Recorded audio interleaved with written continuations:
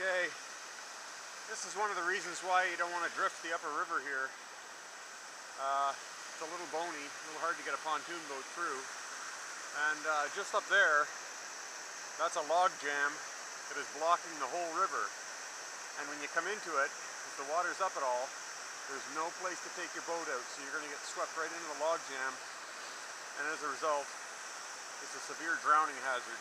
So in dead low conditions, you can carry the boat over the log jam, carry the boat through here, but it's a big pain in the ass. And then downstream you have a few portages as well. But it is gorgeous up here. I seldom come up this far, but we're way in the upper canyon here.